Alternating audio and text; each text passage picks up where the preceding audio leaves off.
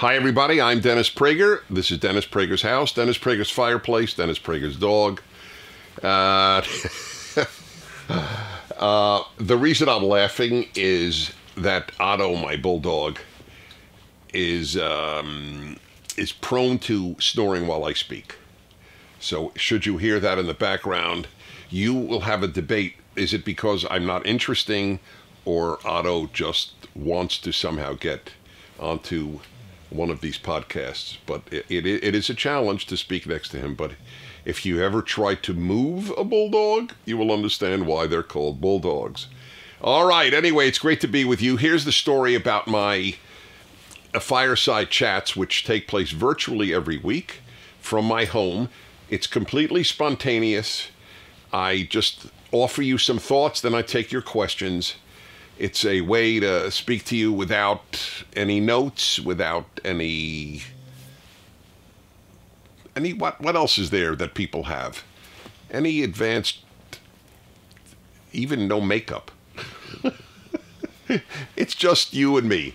All right, anyway, great to be with you. And I want to talk to you about the Jussie Smollett story. Now, here's a very important thing that you have to know about these podcasts or broadcasts or videocasts or fireside chats. If I do an item in the news, the ideas that I extrapolate from them and want to offer to you are unlimited in time. The event might be specific to the moment, but the ideas transcend the moment. So you could watch this a year from now, and I would hope it would be just as important and relevant as it is, even though we're in a sort of breaking news cycle. So here's the story. This man, whom I frankly had never heard of before, but that doesn't mean anything, I'm just noting it. This man who is black and gay and a comedian, he said that in Chicago one night when it was about 20 below zero, or at least wind chill factor 20 below or something like that, he was attacked at 2 a.m. or about that time by two men, and they were whites who were screaming racist and homophobic slogans at him and beat him. There were a lot of questions from the beginning, and on my radio show, I'm very, very, very careful about truth. Truth is the most precious thing in some ways that we humans have. Lies always lead to evil. So it's in other words, big lies. I don't mean, if you exaggerate, even though it's not good to exaggerate. But I've been on radio for over 30 years, and I took a vow to myself when I began radio, I won't even exaggerate. I wanted a name, even among those who differed with me, of, well, you may disagree with everything Prager says, but you will know that to the best of his ability, he checked the facts. And if I ever get even a fact wrong, I try to announce it immediately, because there are so many people correcting me at any given time. All right, so, but nevertheless, at the beginning of this attack, when it became known, it seemed a bit odd to me in many ways. It seemed odd to many people. I was not alone. And I said, look, I have no idea, obviously, what happened, but there are questions that need to be answered. And it turns out that the two men that allegedly attacked Jussie Smollett were, in fact, people he knew. They were brothers. They were not only not white, they were black. They were from Nigeria, the West African country, and they flew back to Nigeria right after the alleged attack, which they were paid to, apparently they claim, and I don't know why they would lie, they claim that they were paid to do this $3,500, be given a $500 bonus afterwards. The police apparently have, according to reports, have receipts for a noose, for bleach, for a red hat. So it seems pretty slam dunk at this time, at any rate. Anything could come out, but it seems slam dunk that he made up this attack. One of the biggest reasons that I had reason to believe from the beginning, aside from evidence that seemed a bit contradictory to what he said, was that there were so many hoaxes involved in attacks on blacks and nooses and swastikas and the like. There were so many of them, and there have been so many in the last few years that it just wouldn't surprise me. And you can actually go on the internet. There is a website. What is the name of this website? There's a whole website. I don't know anything about it. It's called fakehatecrimes.org. And it gives you the background. In each case, you could press on it and see the press report delineating the report. The number of examples are legion. A few years ago at Duke University, the entire Duke campus, including its president, condemned the Duke lacrosse team, which was essentially white males, of gang raping a black woman. And they all spoke about how much racism there is on the Duke campus and the usual stuff that comes from the university, which has been ruined by the left. And by the way, I am not the only one to say that. In other words, not only conservatives say that. Steven Pinker, professor at Harvard, atheist, liberal, says that the left has rendered the university a laughingstock. The only reason it's not a laughingstock is that there's nothing to laugh about. That you are being ripped off if you're paying money to go to college. It's in the liberal arts or in anything except, the natural sciences and math is almost a given. Not all teachers are fraudulent in what they're giving you if you're at college, but many are. This was true in my time. This is not new. It's just gotten worse. I can't believe it got worse, because when I was a kid, it was awful. And it's just gotten worse. So anyway, at Duke, this was a scandal. The national media went crazy about racism, campus racism. Duke is racist. The lacrosse players are racist. Their lives were essentially ruined, and it came out to be an entire hoax.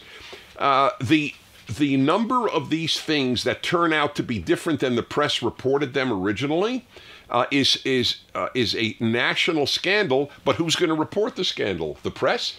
Are they going to say to you, the truth is, we don't tell you much truth. We tell you what we want you to believe so that we can undermine conservatives in the United States and undermine the United States. We want to promote the idea that this country is filled with hate, and we will therefore send you everything. For example, there was a guy named, Omar Martin, was that it? What was the guy's name? Omar Mateen. Yeah, Omar Mateen. Mateen, not Martin. Yeah, Mateen. This terrible human being who shot up a gay club in Orlando, Florida a few years ago. The entire report was, of course, that this is an example, just like the Smollett story is an example of racism. This was an example of American homophobia, hatred of homosexuals. That's or fear of homosexuals, literally, what homophobia means. Anyway, it actually turns out, and I don't know how many of you even know this, because you have to read a lot of things to find this out. It turns out the guy didn't even know the club was gay. He was a mass murderer. And why he was a mass murderer is a separate issue, but it had nothing to do with their being gays. Likewise, the most famous homophobic, quote-unquote, murder in American history, perhaps, Matthew Shepard in Wyoming, where he was tortured and horribly murdered. It's a horrible, obviously, it's evil no matter what the circumstance, but it turns out that wasn't homophobia either, that it was in fact a drug deal gone bad. And apparently he may have known intimately one of the two men who was involved in his murder. And this is widely understood. A Hispanic American gay journalist is the one who did years of research, and police officials confirmed the validity of his report. So that turns out not to have been homophobia. Neither was the attack on the nightclub in Orlando.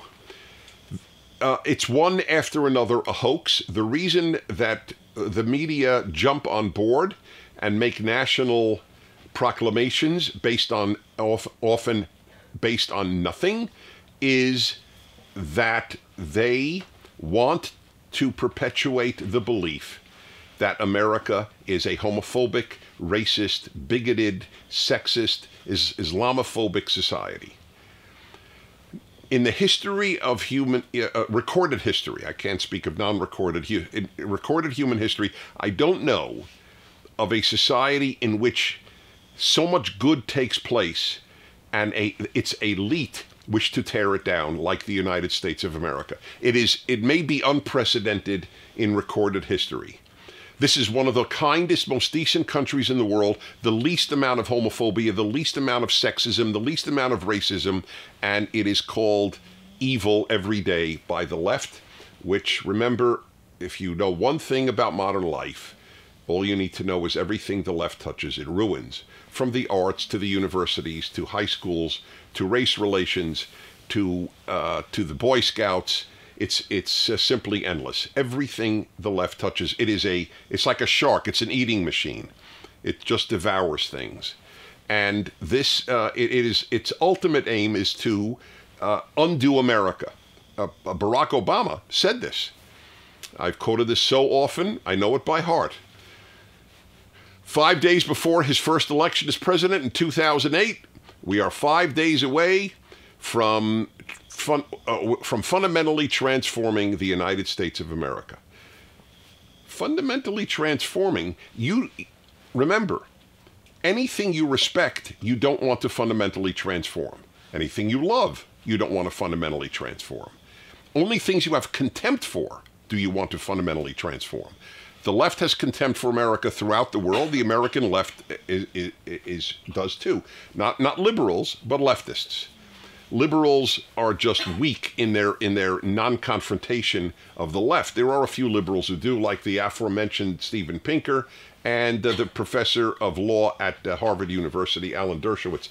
These are liberals who do understand the threat that the left constitutes. But they're pretty rare. Liberals still think their enemy is conservatives when their enemy is in fact the left. So the latest one is another example. We're going to show you how racist America is. Look at what happened, and homophobic. Oh, so you get a double whammy here because he's gay and black. And it turns out probably to be a hoax. I gave you the Duke example of another hoax about racism permeating Duke University. Hundreds of professors signed a petition about racism at Duke, and it turns out that in fact it was a hoax. By the way, did any of these professors apologize? I doubt it. I kept looking. Maybe some did. I am unaware of any. The New York Times led this massive crusade about racism on campus. Did it apologize? I don't know. Remember, there's another motto I coined this 25 years ago. Being on the left means never having to say you're sorry. It's taken from the movie Love Story from many, many years ago. It's a movie Love Story, and its meme or motto or slogan was, being in love means never having to say you're sorry. And, of course, that's pretty stupid. Being in love means having to say you're sorry. It was a stupid slogan, but I got the idea about the left from Love Story. This happens, it's continuous. There were nooses up in Jackson, Mississippi right before last year's runoff Senate election, and they were put up, and of course, nooses put up in Jackson. Mississippi's a racist state. This is why you have to vote for the Democrat, because we have to fight all this racism. And a few days later, it came out, a Democrat put the nooses up to try to get more votes out for the Democrat. This is so common. My assumption is that unless it's clear and obvious that wherever you have this report, it's a hoax. More often than not in these cases, we're talking about hoaxes. Remember, you may not even know this, but there were hundreds of Jewish community centers that had bomb threats flown into them for a number of years, including the first year of the Trump administration. And that was evidence, so much anti-Semitism in America. Well, it turned out it was a Jewish kid. It wasn't a hoax. Well, I guess it was a hoax, but in any event, it was a Jewish kid, American Jewish kid, who was nuts. Just the kid is mentally disturbed, living in Israel, calling up Jewish community centers with bomb threats. So it had nothing to do with American anti-Semitism. America's a good country. And it is angering to see goodness defamed, which is all the left does. And if you are a young person, you are being lied to by your elders if they tell you America's racist, America's sexist, America's anti-Semitic, America is homophobic. It is a pure lie. It is one of the greatest lies in the history of the Western world. And I know about these lies. I wrote a major book on anti-Semitism called Why the Jews, and it has a whole chapter on libels against Jews, like Jews would kill Christian kids to use their blood to make the unleavened bread for Passover called matzah. And Jews were killed based on that lie. So I know about libels. This is a libel that America is racist and sexist and so on. Are there racists in America? Of course there are. It's a stupid question. There are racists everywhere. There are bad people everywhere. But that you don't judge a society based on a handful of people who are awful or a handful of people who are good. There were good people in Nazi Germany, but Nazi Germany was evil. There are bad people in America, but America's good. Unless the left ruins it, which is very, very possible. It's easy to tear down good things. The left has great experience in doing that. This is all vile stuff. One after another, hoax after hoax after hoax. And you know why? Now, why is that? I was just reading from this website that I mentioned to you. I remember this story about swastikas on black dorm rooms and so on. It was a black kid who did it. And so often, whenever I now hear about a swastika on a black kid's dorm room or a Jewish kid's dorm room, I assume that it was not an anti-Semite who did it, but that it was somebody who wanted to show that anti-Semitism and racism are real. That, to show how bad the campus is. And that's the way it turns out. This was a black kid who painted the swastikas. Over and over. But nobody learns from the last lesson. But why do they do it? Here's a question. If America is so racist, and blacks are being beaten by white supremacists so often, why would anybody have to fake it? Right? Just rely on it happening. Because it happens so rarely, they have to fake it. That's the point. That's why there are all the hoaxes.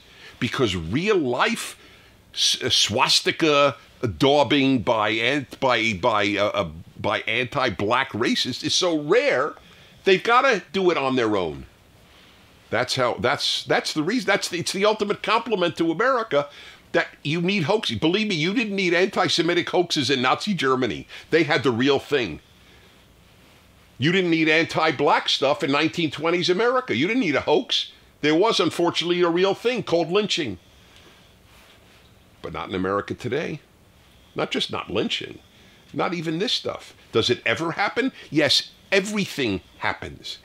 There's no such thing as something never happens. It's like, and of course, campuses are rape cultures, to which I have a very simple question. You should ask anybody who says that college is a rape culture. You should ask one simple question of them. Why did you send your daughter there? You got to be a pretty crappy parent to send your daughter to a rape culture. So either you're lying about it being a rape culture, or you don't give a damn about your daughter. There is no other possible explanation for sending your daughter to a rape culture. Everything about the left is a fraud. Everything. It's mind-boggling. It's hard to believe.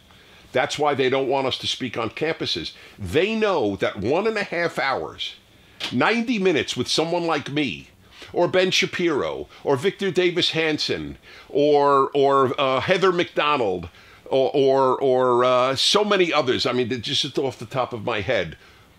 Or who's the terrific guy from Canada? Jordan Peterson. Yeah, Jordan Peterson. They are afraid to have us for good reason. 90 minutes of truth undoes 4 years of lies. That's the beauty of it. By the way, you should all watch. I just spoke at the University of California at Irvine. There are so many videos of mine up on the internet of my college lectures. University of Wyoming, Colorado State University, and by the Columbia did not allow it. So interesting. Columbia did not allow it to be videoed. The more prestigious the college, the more closed it is. Just know that. Columbia is an intellectual wasteland. I went there. It was getting to be a wasteland when I was there. It is a total wasteland intellectually. Are there some good professors? As I said, there are good people everywhere, but they're irrelevant to the larger picture. This is really sad. Treating goodness, defaming a good place is a sin of colossal proportions. America's a good place. And the left has this mortal sin of bad-mouthing what is good. Why do they do it? That's a very complex question. They do it in part, is a very complex question, in part because they need purpose in life. The combination of the de-religionization or secularization of society and an affluent society has produced a lot of bored people with no purpose. See, if you're very poor, you have a purpose. You got to make money for dinner. But if you're wealthy, you need another purpose other than making money.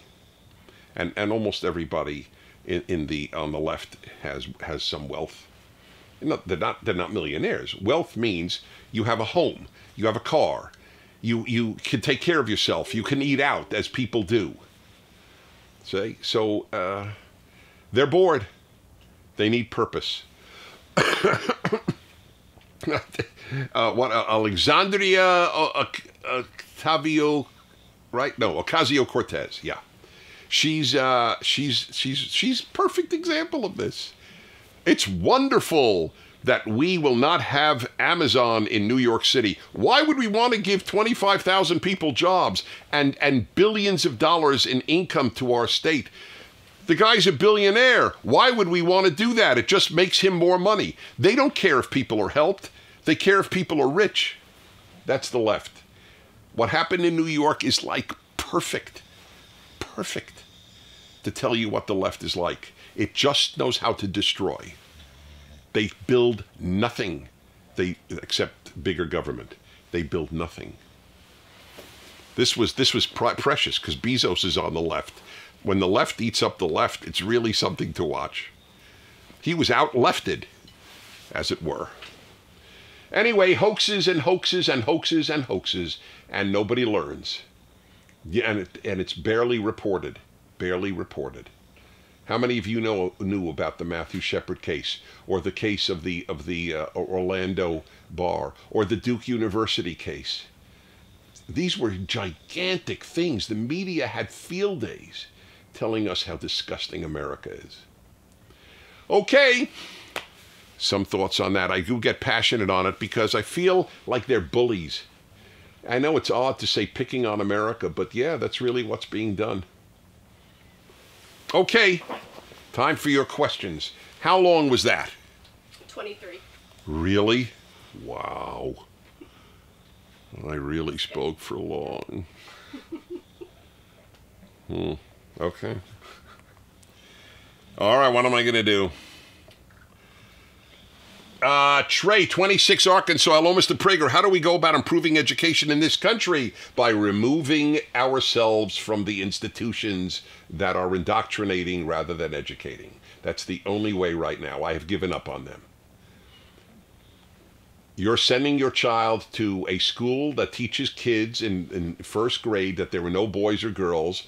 They'll decide whether they're a boy or a girl later, or even neither.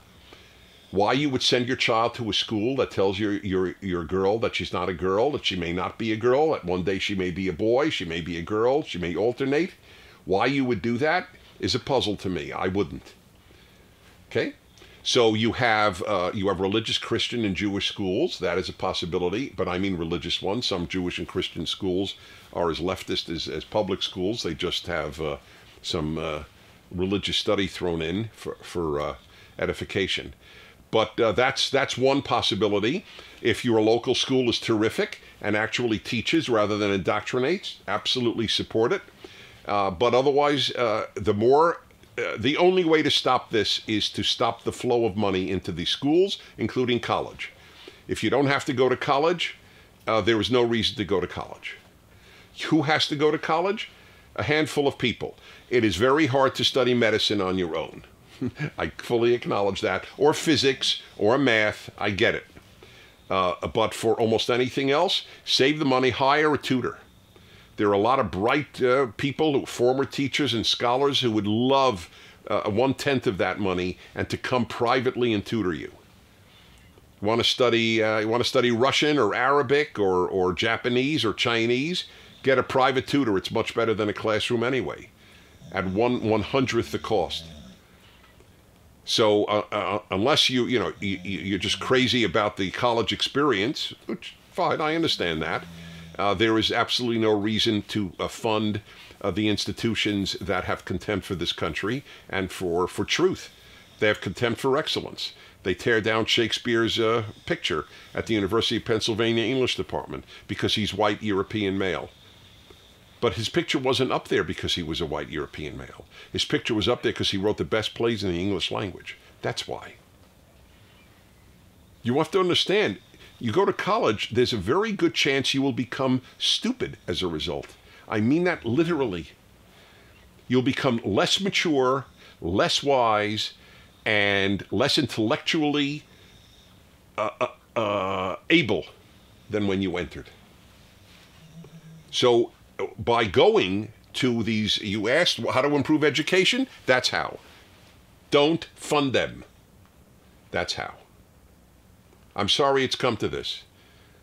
I really do believe, by the way, I'm telling you, if an 18, 19, 20, 21-year-old watched all 400 Prager University videos, read the appended readings that we have, watch them again because they're very dense, they're entertaining, but they're dense. There's a lot of information in those 750 words, and learn them well, you would become so much wiser and intellectually alive than almost anyone going to college.